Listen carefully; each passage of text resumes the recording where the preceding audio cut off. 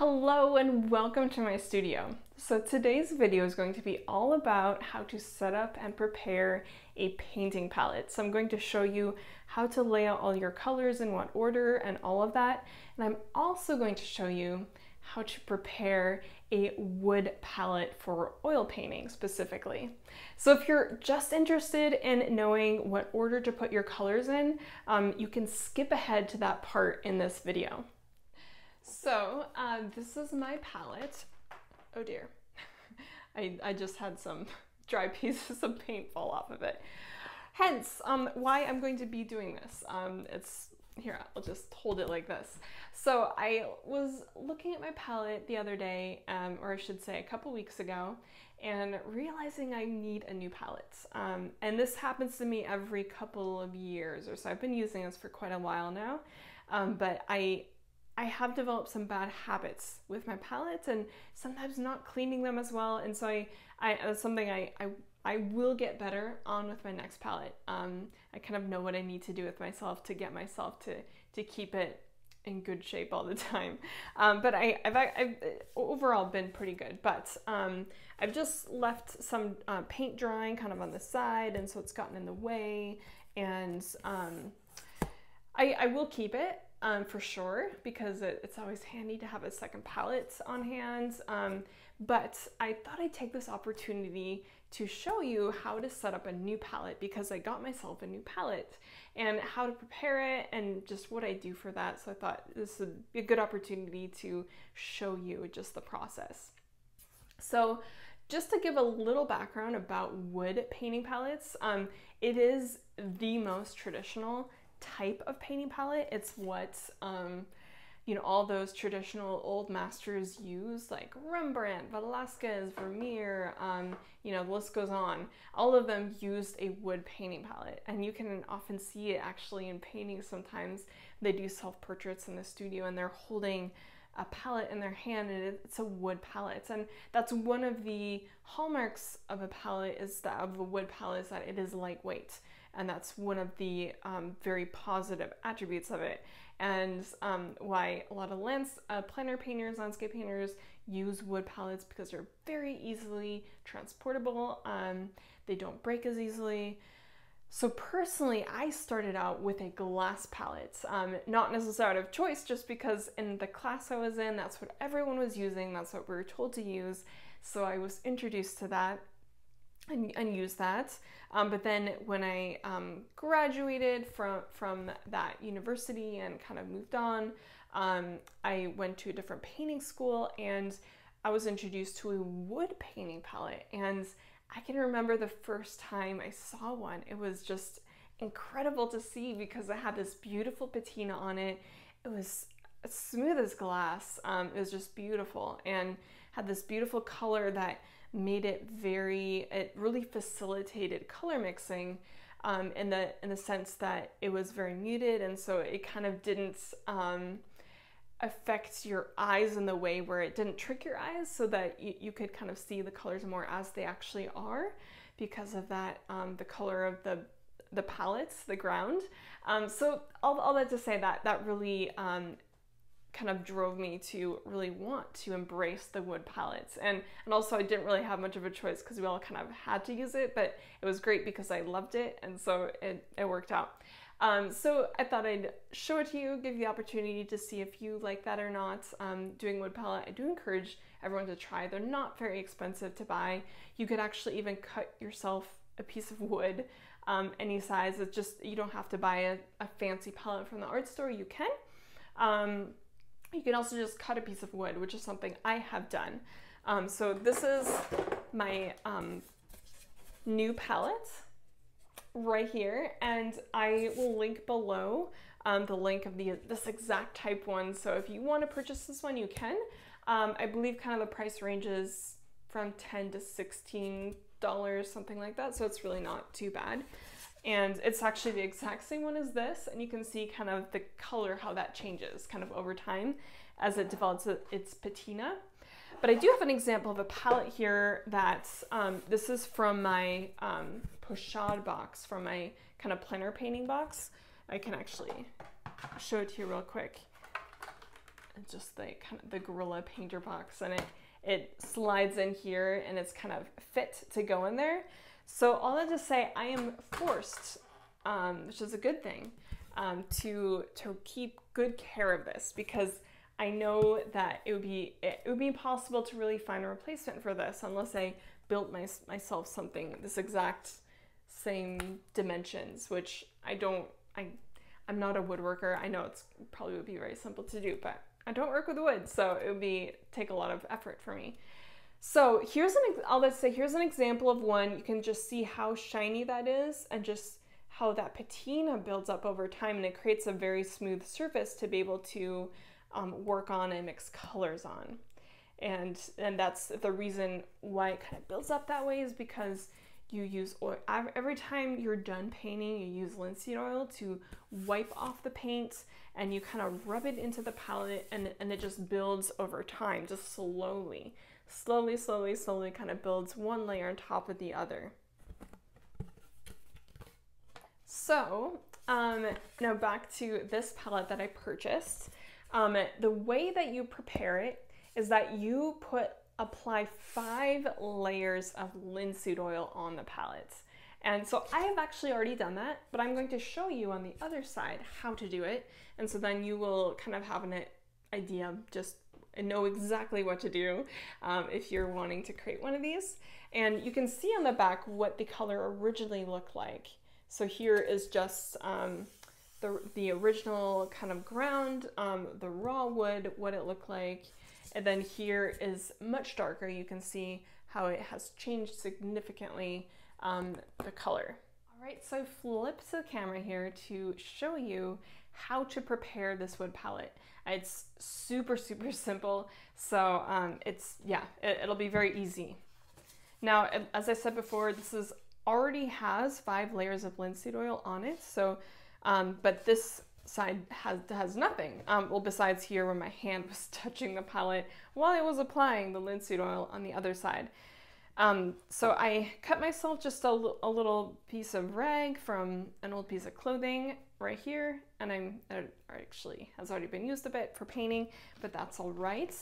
And I'm right here, I'm using this linseed oil here. I'll link it below so that you can grab it if you're interested. It's not the fanciest linseed oil, but it's perfectly adequate for what we're doing here. So I just pour a little. This is probably a little bit more than what we need, but that's all right. So I'm just gonna smooth it over the entire kind of surface area. You can see how it's making it darker already. And you don't want pools to happen. So right here, where you can see there's some right here, you don't want it to dry that way because it's going to get gummy, and you want it to be smooth. So we want to smooth every area out. Kind of press down and make sure that you don't have any drips of linseed oil happening in any area. You can just, if you kind of go over the entire surface, then you'll be sure to kind of smooth everything out. All right, so I think we got everything. So now the important thing is to let this dry adequately. So depending on what the air quality is like where you're at, with how dry it is, or how humid it is, it'll take more or less time for it to dry. A safe bet is just to let it dry for 24 hours and then come back to it the next day, and then do another coat, and then the next day another coat. It could take much shorter. So you can kind of touch, just kind of at the edge of your board, you can touch it. If it's still a bit wet, then I would let it dry longer, of course. Then if it feels dry, then you can do another coat, and just repeat that until you have 5 coats. And then it'll be plenty for you to then work off of, and then do your next your next layer. And then once you have 5, then it's prepared for your paints. And the reason why this is so important is because it seals the wood. And if you just put oil paint onto just plain wood, it will kind of eat through the wood, and your palette won't last very long. And also it's going to seep into the wood, and it's going to make it much harder to mix your colors because it's just kind of getting absorbed by the wood. So this kind of puts a layer between your paint and the wood itself, and kind of just allows your paint to kind of just sit on top of the board versus kind of being drawn into the board. Okay, so now I've set out all of my paints, and this is the order that I'm going to set up my palette in. So there's different ways that you can actually set up your colors, and these are the colors I use. Maybe you use a smaller amount of colors, maybe use even more. This is actually quite a bit of colors just in general, but the principles will be the same no matter what colors you have, and that is I am setting my colors up in the order of light to dark. So I choose to use kind of a value-driven setup, because value is really, really important in painting. It's the most important element in painting, and so that's how I set mine up. So I start from this side to this side. You could have it start from, go from left to right. So it kind of depends on what you prefer, what you want to do. I've always set mine up from right to left. You could also put your white in the middle and put your cool colors on one side and your warm colors on the other side. So that is also another really terrific option to do. So for example, you'd have your white here, then you'd have, like, let's say your blues, greens, purples over here, then you'd have your reds, orange, yellows over here. So that, or vice versa, depending on what you prefer. So you could try these different options out and see what you like. However, what is important is to stick with one, because in a way this is kind of like the painter's keyboard. And you want, just like a piano, if the keys get rearranged to a different spot, different place, that would really mess you up quite a bit if you were to play piano. And the same kind of goes for a palette. You want your hands to know automatically, so you don't have to think about it really where a color is. Just for your mind to know, okay, white's here, blue's here, dark's here, just that kind of thing. It's really helpful to just have to speed up the flow in painting, just to the process to go more smoothly, because there's so many other things to think about that are more important than to wonder where my blue is or where my red is. So whatever you choose, stick with it, and it'll work really well for you, because these setups that I mentioned are absolutely terrific, and because that puts your mind in place of thinking about important things like value or color temperature. So I'm gonna just put them on my palette so that you can kind of see the process. So first I'm gonna put my white on. And then, white is the most used color in painting. So I'm gonna probably give it more of a generous area on my palette, maybe a little bit more space. Realized I had forgotten my cadmium yellow. Just gonna put that here.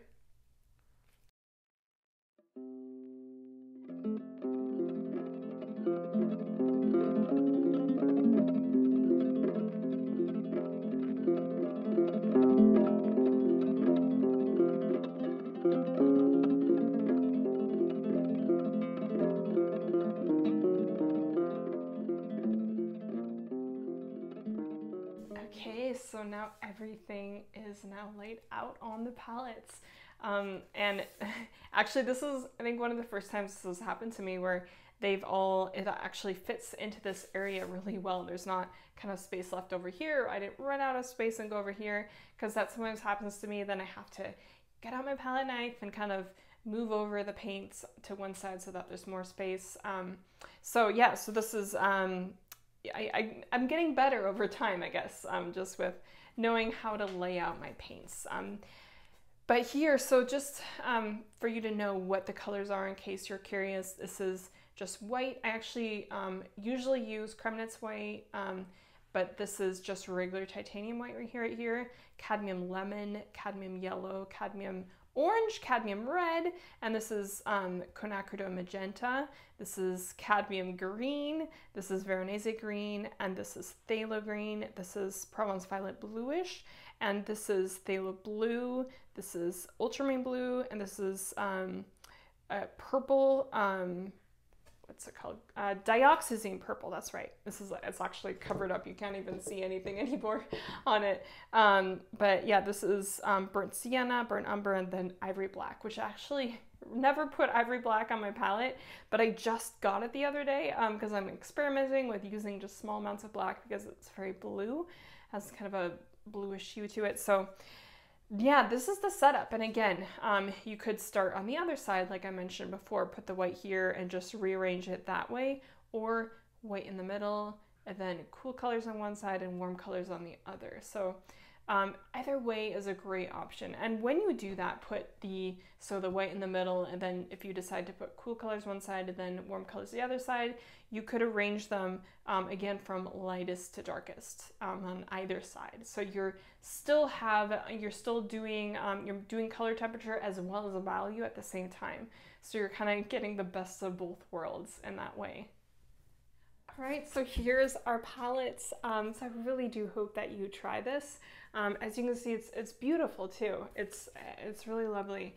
I do realize that I forgot to show you how to, what you do when you're done with your painting session, kind of after you've used the palette, you've mixed on it and everything. So let's say, here, mix some blue. And again, this is going to be just one area, but it'll give you an idea of what it kind of looks like. So I'm making a muted blue right here. So here we got our mixture on our palette. Then I'm going to have my rag in my hand right here. I'm going to take, I'll either pour the linseed oil just kind of onto the rag like this, or you can pour the linseed oil, one moment, here. So here's this, or you can just pour it directly onto the board. And being careful not for it to come out, just, I don't want a ton to come out. All right, so here then, what you do, I'll hold it up this way. Then you just, it's the same as if you have just color all over the place. And typically, obviously, you don't just have, if you're done with the painting session, unless you're making a blue painting, it's not going to be just blue. It's going to be a bunch of colors, and they're all going to be mixed together on the palette. And so it's going to be a bit more of a kind of a brown, honestly, because when you kind of mix all colors together, it turns in some form of a brown. But here, it's not going to stay this way, but for now it's going to look a little more on the bluer side.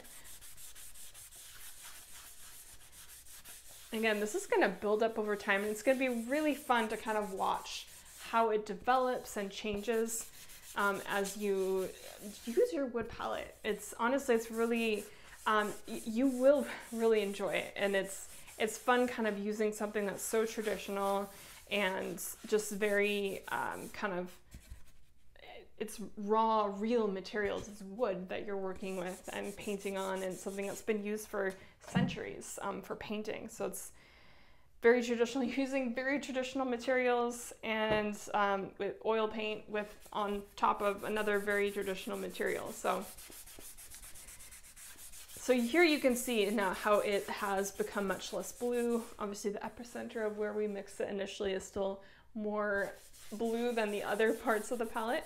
But this is gonna, as it builds on top, you're gonna be layering this kind of as you mix and use your palette. It's gonna be multiple layers coming on top of the other, and it's going to, over time, like I mentioned before, build this really, really beautiful patina. You're gonna love it, and it's gonna be great. The one important thing, I'll repeat it again, I mentioned it before, is to not let pools of linseed oil kind of develop and dry on your palette, because it's gonna build this kind of raised area, and it's going to be a bit gummy. You want to make sure that you smooth everything out, and it doesn't take very long. And as you can see, it doesn't take very long to clean the palette, to wipe it up when you're done with your painting session. It's quite easy and easy to take care of. So I do hope you give it a try.